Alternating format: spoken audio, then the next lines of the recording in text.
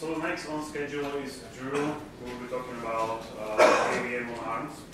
Drew? All right. Glad to see everybody made it back from lunch or the last session. So maybe you can see by my cover slide here that we're going to try to compare ARM and Intel in this talk. And we're going to look at it from a very specific perspective at a very limited scope, but it should be still fun to try to draw some sort of conclusions. And before we do that, though, we need to make sure that we're all on the same page. So I'll do an introduction of the terminology that's going to be involved. I'll do a small introduction of the technology that's going to be involved. And then I'll explain the scope of the comparison as much as possible. And then we'll go ahead and do the comparison and draw our conclusions or not. All right, so just to start off with an easy one, that's about the most classic definition I could come up with for an operating system. It's not actually the definition my mom would use. She would use this one.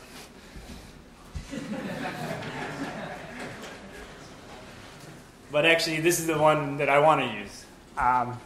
So for me, working on the hypervisor, the operating system is what I want to run.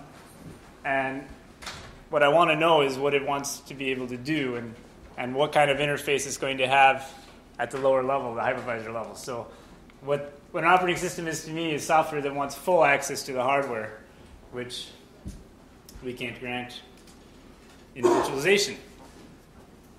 Because we actually want to do the exact opposite. We want to take that unmodified operating system that's used to having access to full hardware and run it in a restricted environment.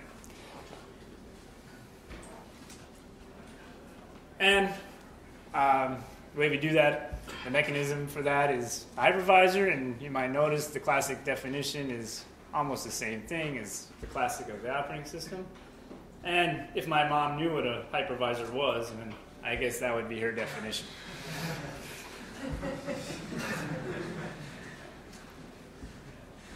So, but actually what I want to talk more about today are virtualization extensions, that and the hypervisor, because this is a talk about architecture. So we don't want to be too high up in the software land, because at that point we don't care if we're on ARM or if we're on the latest Intel. So virtualization extensions are part of the processor, the spec for the processor that allow you to be able to virtualize those operating systems, to be able to run those operating systems that expect full access to the hardware in a restricted environment in a more easy way than having to rewrite them so they actually know they're in a restricted environment, or do some crazy patching off of basic traps that you would have in your normal operating system, like some other hypervisors do or did in the past. But what question is left then is, how well do they assist? And that's the question that you can ask of more than one architecture at a time. So you can try to compare them. But like I said, we're going to be looking at this from one narrow perspective. There are lots of ways you'll be able to look at this question, and many of them are very interesting, and many of them, or almost all of them, we're not looking at. So still, we're in our introduction phase here, because we also need to understand a little bit about the hypervisor that we care about for this comparison, and that one is going to be KVM. KVM's design is important to us. Well, any hypervisor we choose for this comparison would be important to us to know its design. And KVM's design is one that tries to do the minimal amount as possible. From the beginning, when it was first designed, it only wanted to take the virtualization extensions that we already mentioned and enable them and do almost nothing else. And the way it does that, but still meets that definition we had, which almost looked the same thing as an operating system definition, is to leave all of the operating system type stuff, all the management of those resources, to an operating system. And one particular operating system was chosen for KVM, which I don't know if you know, but maybe you guessed. It's Linux. And so KVM is a module for this operating system. And the thing is, we still need to be able to remember that this software we're running, this guest OS, is going to try to do all sorts of stuff with what it thinks is its hardware. It's going to poke registers that we expose to it, and it's going to think that those pokes are actually going to work. And so we end up exposing this really big interface that we need to be able to intercept all the different accesses to in order to respond correctly. And if we're using some sort of hardware, for example, UART, which can be emulated, then you have only a handful of registers, but this can keep adding up, and pretty soon your KVM module would be massive. So KVM's philosophy was also to leave all that stuff to an emulator, which already was available at the time, and focus on enabling those virtualization extensions of the processor and fill in all the gaps, connecting everything together. So now we're back to Vert extensions again. But now we'll actually start looking at specifically each architecture, what they have to offer. So Intel's been evolving their Vert extensions over quite some time now, at least 10 years, getting it to where it is today. So in 2005 they released, and they had some they had virtualization extensions, but they basically allowed you to launch a guest, and then the guest would trap, and pretty much everything else you needed to emulate in the hypervisor. it became quite clear very early on that if you were to emulate all the page table management, then you would have a huge bottleneck trying to do all the shadow page table stuff. So they added an extension, which is I'll get to more later in a different slide, called extended page tables. And then they also had this little problem where every time you wanted to boot a guest, you had to emulate everything. So you're actually not taking advantage of vert extensions for the very beginning of the guest boot, because the guest wanted to boot in real mode. An Intel guest always needs to boot in real mode. It's the way it's been forever. Backward compatibility thing. And so they didn't have support for that, though, was their extension. So you just had to emulate it all. And so a few years ago, they came up with a thing called unrestricted guest, which allows you to also avoid that problem.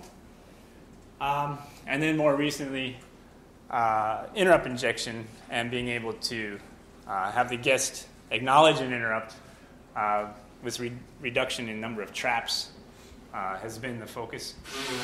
And they also have that.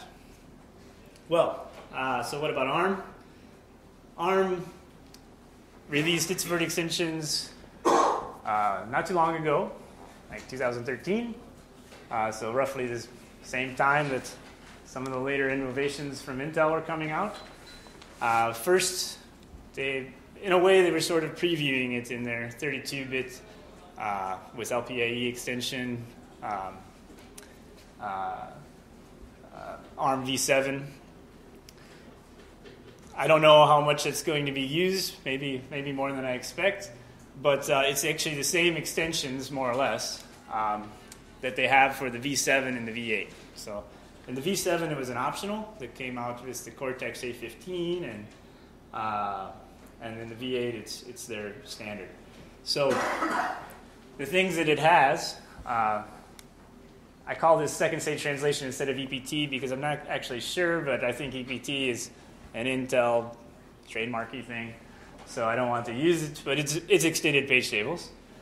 And then they have the virtual generic interrupt controller, which is very similar to this. And they also allow you to boot with MMU off. So they have that, and of course they have vert extensions that allow you to virtualize the CPU. So they actually have this whole list from the beginning. There's some things missing that we're going to get to in more detail a little bit later. But those should be resolved as well in the near future. And I'll just leave that acronym for now until we get back to it. Okay, we're still in the intro because now we need to talk about how a guest runs and what we do when we're running and that involves vert extensions, so we can actually consider them. So we start a guest somehow, and that's variable depending on the architecture or the release of the architecture even. And then the guest gets to run, and so it's just running along. And the whole point of using vert extensions instead of pure emulation is so that the guest's code is running on the actual CPU, which is going to run as fast as it would if it was not virtualized, until it hits something that it's not supposed to do, because like we said, it thinks it has full access of the hardware, but it doesn't. So it's running along, doing what it wants, and then it needs to access something that it's not supposed to, so it needs to trap. And so we trap into the hypervisor, and we need to handle that somehow. Maybe some emulation, whatever. We either handle it in kernel mode, because that's where we head to immediately, into KVM. Or if KVM decides it's something it wants to defer, such as emulating that UART, that there's no point in having the whole UART emulation embedded in the kernel, it'll actually defer that to user mode. So that'll actually go to QEMU. In either case, the thing will get handled one way or another, and we'll go back to entering the guest, we'll go back to executing the guest, and eventually we'll trap again. And we just keep doing this all the time. All right, and now this is a little bit more about the EPT, or it will be. This is your standard setup for paging. So you have, this is just a normal OS. You have your physical memory, you have your processes running, and you have these page tables that allow you to change the virtual memory of the processes into physical memory translation. And the operating system manages these for you. So if you have only one processor in this example, then you need to be context switching between these guys. If there was two processors, they could be running together, but probably other processes that you would context switch with. For virtualization, you have the exact same thing, but embedded inside a VM. And if it was just one VM, it wouldn't really make a whole lot of difference whether it was on the bare metal or virtualized. You could actually do it this way, but generally there would be more. And so now we end up in a situation where you would have to always be taking this entire page table and swapping it in and out if you had to trade with this guy back and forth. So you would be doing what was called shadow page table management, and this would be your major source of overhead. But it's actually not too hard to see that the way you can avoid that is simply to extend the page tables with another set of page tables. So these arrows here coming out are what the guest thinks is physical memory. It's what the operating system has allowed, or the MMU, the operating system program, has told these processes their virtual addresses, and they have looked up their physical addresses, and there they are. But it's not really true because we're in a virtualized environment. These are intermediate addresses that they don't necessarily match directly to the physical memory. Well, they can, but they don't have to. They can go anywhere they want, whatever the hypervisor decides. Maybe those pages are even swapped out. The guest thinks they're physical, but they're not. And so, but it's easy to just go ahead and take a physical address, or a guest physical address, and pretend that it's a virtual address, and then send it back through a page table translation and pop out and get a real physical address finally. So that's what the extended page table concept means. We just double it. This image is just showing that if we weren't running with the MMU enabled, then we would simply be using physical addresses directly, probably from a bootloader is why I wrote that there. And we'll still be able to use page translation on the second stage, the hypervisor stage. So these physical addresses here will still become translated to truly physical addresses, these guest physical to host physical. Finally, I think we've gone through all the concepts involved in the comparison, and we can try to scope the comparison a little bit because there's a lot. I did my best to narrow it down to one fairly small thing. So here's what is not. It's not going to be a power comparison. I know that's probably what 50% of you or more wanted to see, because every time the word ARM is thrown around, you want to know how much power are we saving with it, because that's what the hype is about. Well, I didn't even consider it. It's not a performance comparison either. You can maybe make some inferences about what could perform better or worse just by looking at how things are done, but I didn't actually do any cycle measurements. I didn't try to do a fair cycle measurement, which would even be harder when you compare two architectures. And probably the most interesting metric, it definitely is not, which would be the product of the performance and the power, which someday would be great to do, but not today. It's not even a functional comparison. So I already showed, though, that they pretty much have functional parity. ARM came out with a release that will show that had all the features that Intel has evolved over the last 10 years. These guys wanted power or performance or both. Or functionality. But, so, yeah, there isn't a lot of point in trying to point out exactly what part of APIC V is implemented in VGIC or what part of VGIC is not implemented in APIC V. It could also be quite interesting, but it would actually be something that would basically just be showing the PDFs of the two specs and pointing at the. I don't know how well that talk would go. So like I said, we already saw that they're more or less the same anyway. So since this is DevConf, I decided to actually look at it from developer perspective.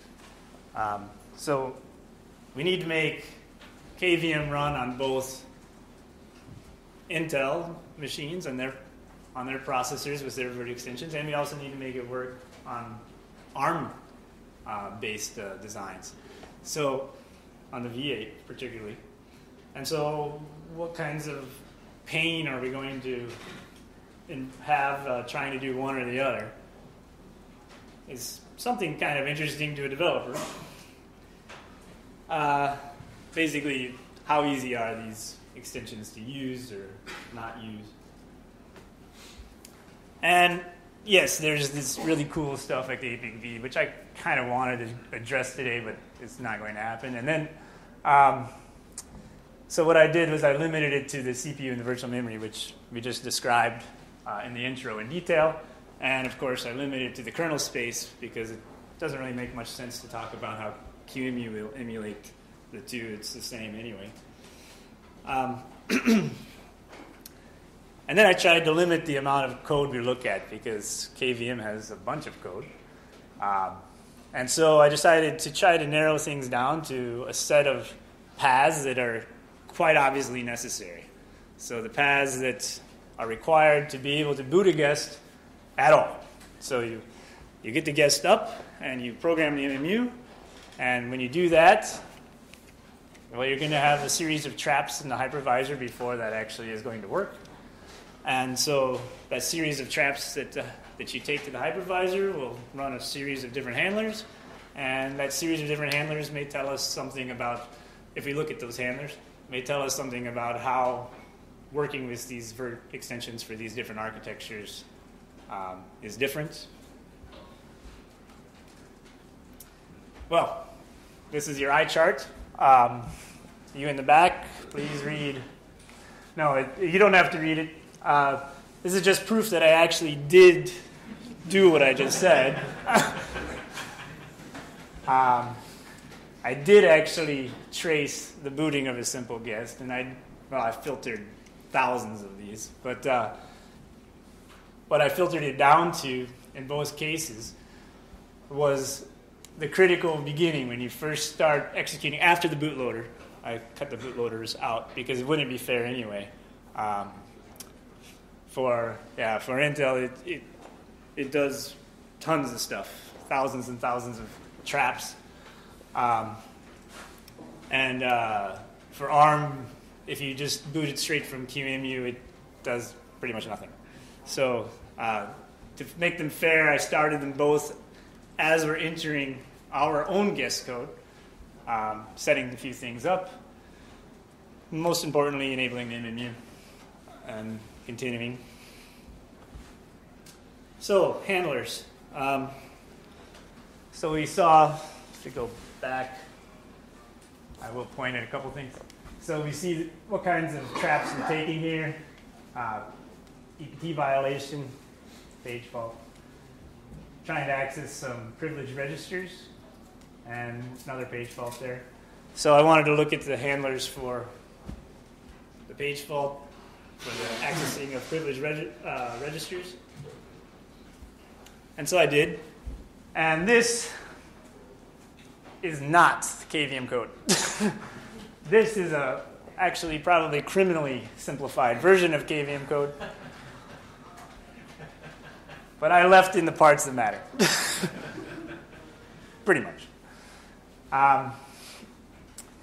So this is for Intel only, VMX. And here's that page fault we had at the beginning, which is actually very expected. We don't have our MMU on yet. And so we need to trap in what we're going to run, and we're going to go ahead and do that with this. And what we see right away is that there's this funny VMCS thingy with some exit qualification, and another VMS thingy, which is actually fairly obvious what that is. We're trying to get that intermediate address, the guest physical one. It's not a truly physical one. It's before we've translated on the second stage. And then we need to go ahead and actually fault that in and be able to return to the guest with it ready for the guest to use. Possibly we need to go into KVM here.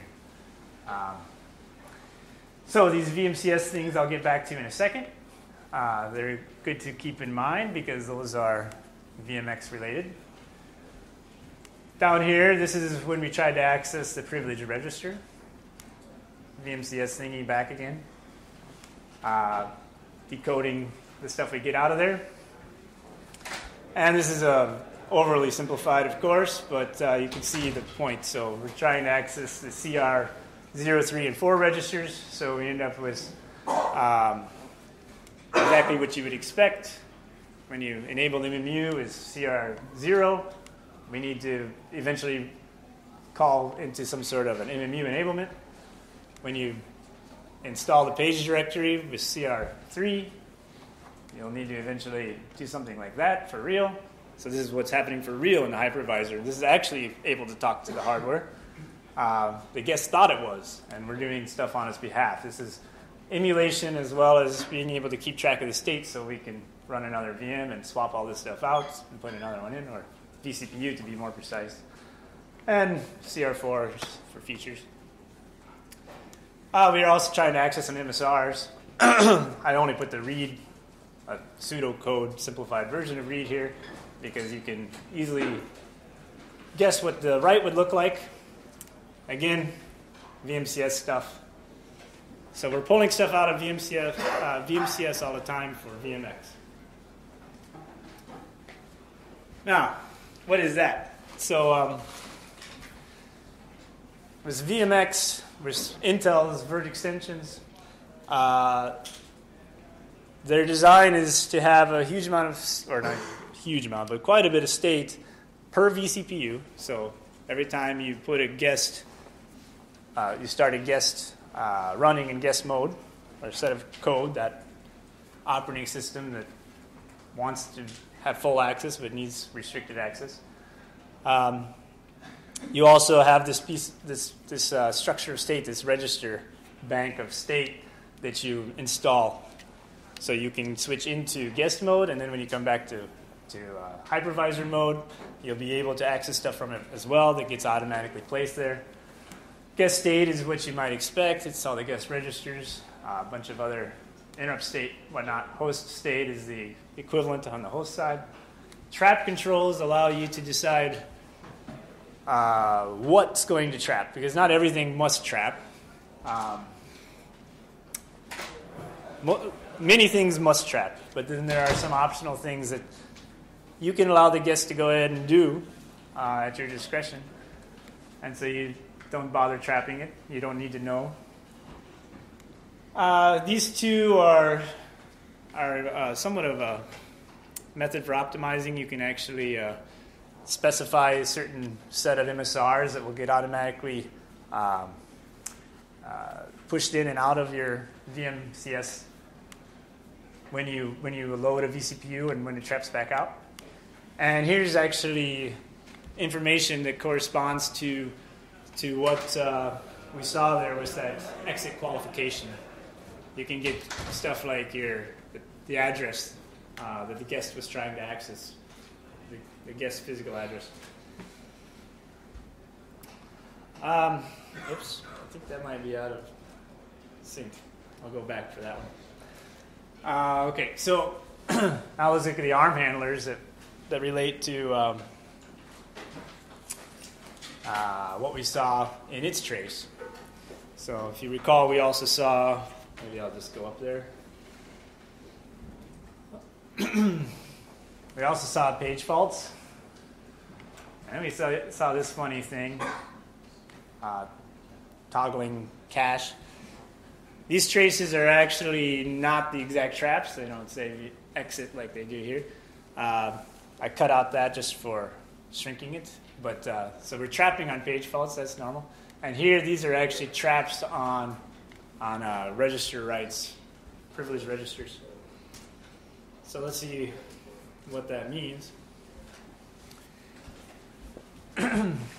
So when we do page fault handling on the ARM side in the hypervisor, we don't see any of that VMCS stuff for starters because it's a Intel thing.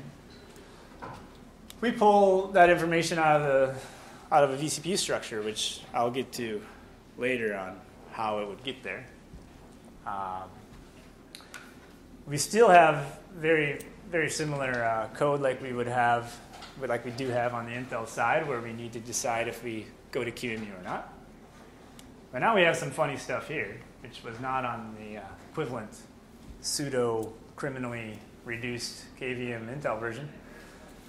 This I can't just rip out of here and simplify stuff because it's kind of an important thing to talk about. What we're doing here is making sure that while we're running with the MMU off, or running a guest that has memory set in its page table, so the MMU is on, it has page tables installed, but the pages that it's referencing in this page fault are set as uncached, so it's not using the cache, or it thinks it's not using the cache, because it thinks it's a device most typically. For that reason, it doesn't want to cache the access. In those cases, we have to actually watch for that and make sure we flush that cache, because on the host side, we could actually be using the cache. So we're mapping a guest physical address to a host physical address, which that host physical address may actually be pointing to normal memory, and there's no reason not to have the cache turned on. But if the guest thinks it's uncached, it's writing directly to the memory.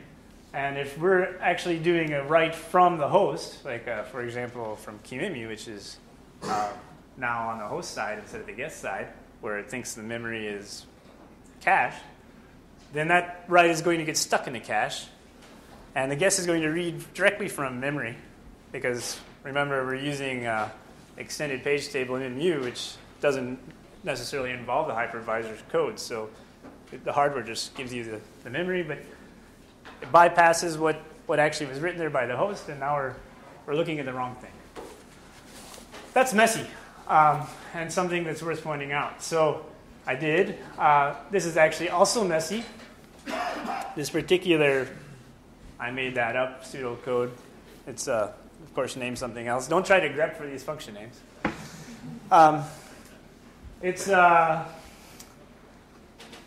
This is actually a heuristic in KVM right now. Basically, we assume that if a guest setup, a region is read-only,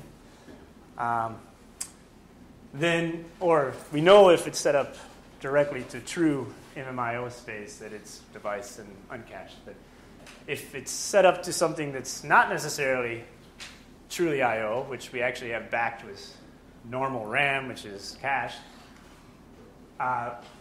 it could still possibly be something the guest thinks is hardware.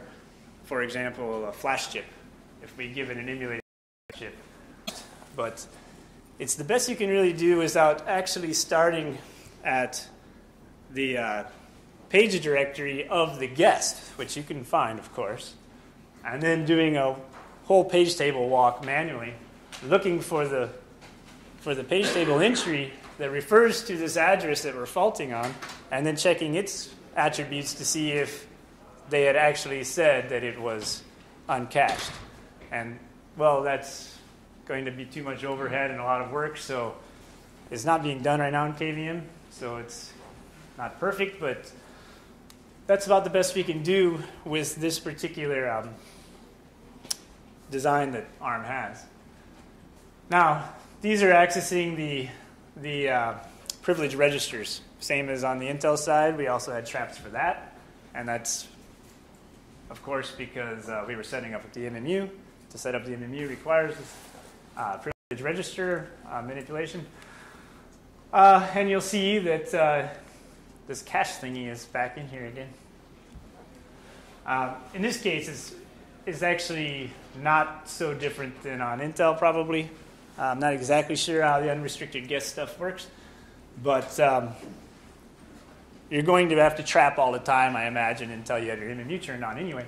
And that's what's going on here. We've set the trap flag that says we want to trap on virtual memory related accesses to registers, virtual memory related privilege registers. That's what this thing does. And we want to trap all of them. Just every single time we hit one of these registers, we're going to trap, which is why you see 4 of them in a row. And if you can read that, you see that 3 of them did nothing, changed, and we finally changed. It's because the first 3 were setting things up for the MMU to be enabled. The last one enabled it. And once it's enabled, we turn that trap bit off, and we no longer worry about it anymore. But if we didn't do that, then we wouldn't know that we need to invalidate the caches. Wow, I didn't realize I was running out of time because I missed the 10-minute one, I guess. We didn't realize we'd invalidate the caches or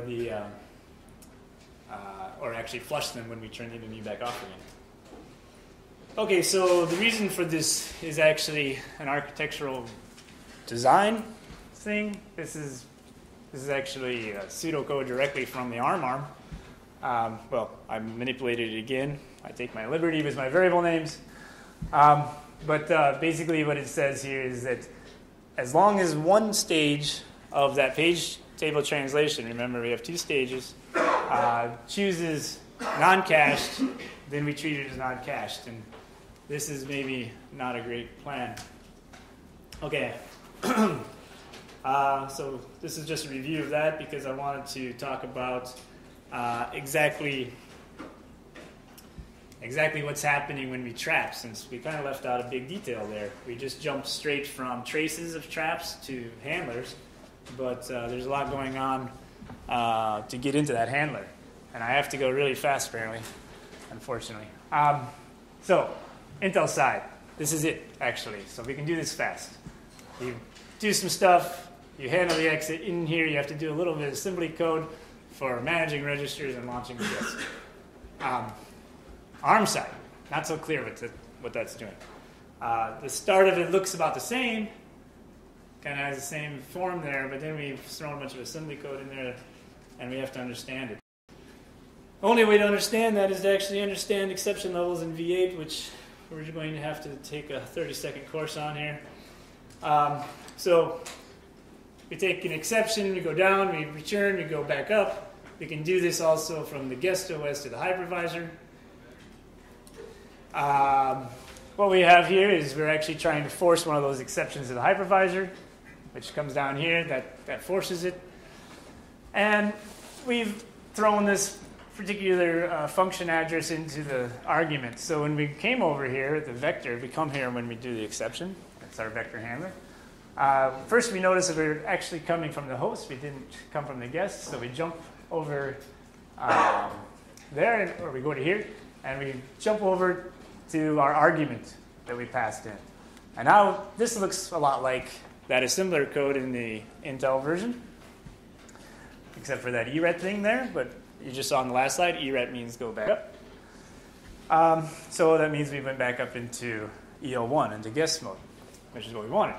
Now, that guest is going to eventually trap, and he's going to come to here as well, because when he traps to the hypervisor, he comes to the hypervisor handler. Now, this time, we do see it's a guest, so we're going to go ahead and jump down into here. We'll do the save vCPU stuff, and that's actually where a lot of that magic happens that we don't need VMCS for. We save a bunch of hypervisor registers, which are the same concept as the VMCS, but in separate registers, all into the state of that vCPU, which we can then access from all of our handlers. Then we hop over to the return, and we finish this off. But it actually gets kind of complicated, and I can show you some animation, the whole sequence. How many transitions we have here. And this one's the more interesting one. So when we came down here, we just got into hypervisor mode again, and we're returning from that exception. But how is it we got over here? We got over here because we stored these host registers up here, and then we restored them here, so that ends up being the link register that we need. And now we're doing another ERET. So that's weird, right? We were wanting to handle our hypervisor exception. We got trapped from the guest, and we're in the hypervisor, and we want to handle it. But now we just went back to the guest mode. Now, we went to the host, but we went to exception level 1. And we came back to here, which actually leads us back here. And that's how we got there. So this is exception level 1, which we got to because of this guy coming back to here, coming back to here. And so if you actually look at this, that's how it looks. And if you look at it in this form, you can see what's going on. First, when we boot up a KVM host on an AR64 architecture, we boot in hypervisor mode, EL2. Then we actually go here to EL1, which is still the host though. We want to run in this mode, and I will tell you why if I have time. Then we will actually launch the guest from this mode, doing what we do is QEMU. We need some help from the hypervisor to do so. Finally, we run the guest, and we run Facebook. And then we go back when we have a trap, and we end up here to handle the trap, and we return, blah, blah, blah, blah, blah, blah. We just do this all the time. And that's kind of strange, right? Why did we do that? And the reason is because of an architectural issue with the vertex instance. So, not everything can be done in hypervisor mode. It can be done in EL1. And EL2 is not actually out of time. Is not actually a full set of the same instructions as EL1. So what we need in Linux, or what Linux wants to use to run the host, requires us to be in EL1, and that's why we have to go there to actually use KVM's design the way it is, which is Linux for everything except starting and running a guest, and then KVM only when necessary.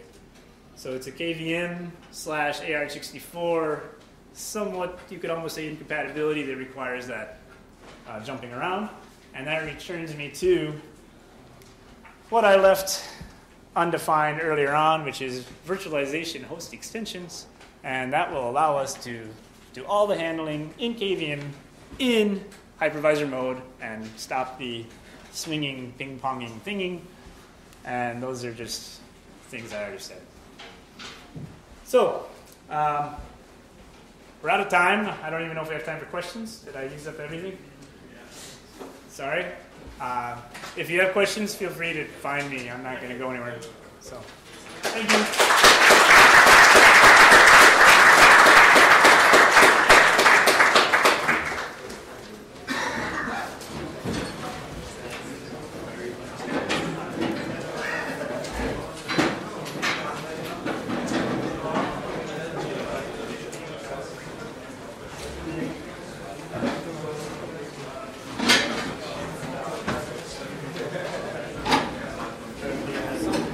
CPU is in EL1 is less peak? No, EL2.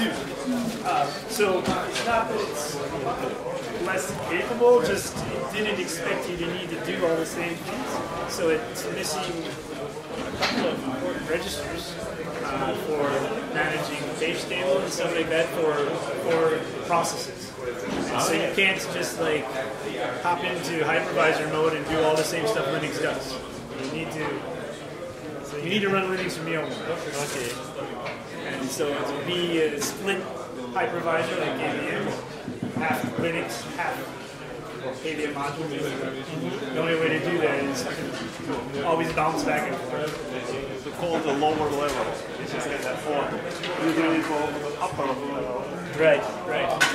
Zin doesn't have this problem because their hypervisor is completely written from scratch for ARM, and they can actually find ways to run their domains, their Zin domains, without having to.